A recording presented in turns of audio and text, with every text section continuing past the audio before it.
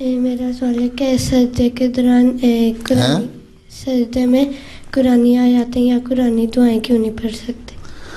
قرآنی آیتیں قرآنی دعائیں حضرت صلی اللہ علیہ وسلم نے منع فرمایا ہے، اس لیے کہ اللہ تعالیٰ کا یہ کلام ہے، اس کی عزت اور عظمت جبروت بڑی ہے، اس لیے یہ کھڑے ہو کے سجدے کی حالت انتہائی تذلل کی حالت ہوتی ہے، یعنی بہت زیادہ ہمبل ہوتا ہے انسان اس وقت، اس میں وہ دعائیں پڑھو جو اپنے زبانی دعائیں جو جن کے لیے تم چاہتی ہو، دروشی بھی پڑھ سکتی ہو، آنسر نے دعائیں سکھائی ہیں وہ بھی پڑھ سکتی ہو، لیکن قرآن کریم کی آیتیں آنسر نے منع فرمایا ہے، اور جو آنسر نے منع فرمایا ہم نے نہیں کرنا،